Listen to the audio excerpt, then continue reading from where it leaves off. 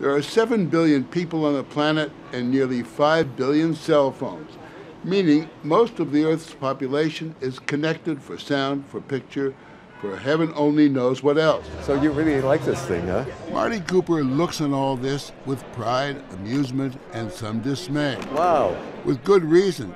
He's the father of the cell phone. His team at Motorola built the first one 37 years ago.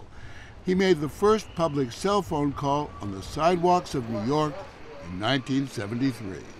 They were talking, and New Yorkers crowded around, and their mouths were agape. This is a time when there were no cordless phones, and certainly no cell phones. And here's this guy talking as he was walking along, and I stepped into the street and nearly got creamed by a New York taxi cab.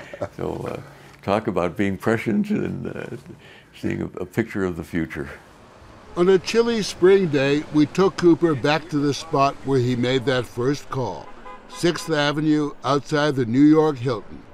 For the record, the call went to Joel Engel, Cooper's rival at AT&T. I said, Joel, this is Marty Cooper. He says, hi. I'm calling you from a cellular phone, but a real cellular phone, a handheld portable cellular phone. And there was silence on the end of the line. You could not resist rubbing it in. Oh, no question about it.